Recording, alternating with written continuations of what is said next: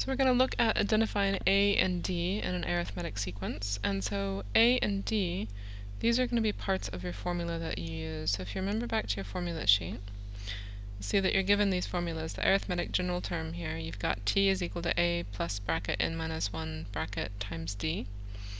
A and D are specific parts of the sequence. And so what we're going to learn to identify is what they are when you've been given a sequence, and then we can learn how to plug them into the formula.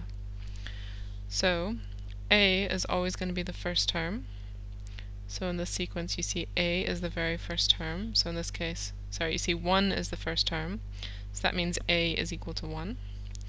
And D is what we call the common difference. And you can see here that's the amount that you either add or subtract by each time.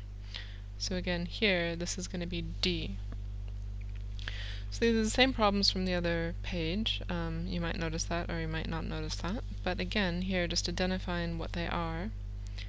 A is always the first term, so that's just going to be 1. And D in this case, we can see here that we're going up by plus 5 every time, so D is just 5.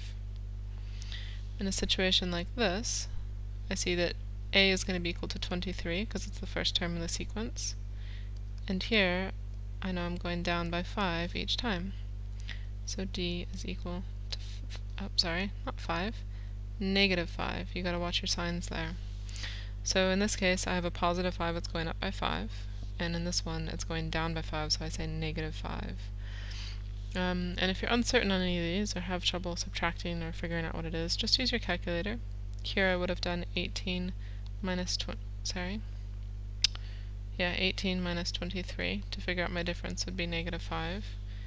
Here to figure out D, I could have gone 6 minus 1, and I would get a D of 5. So you can always just subtract some of the terms if you need to figure out what the D is.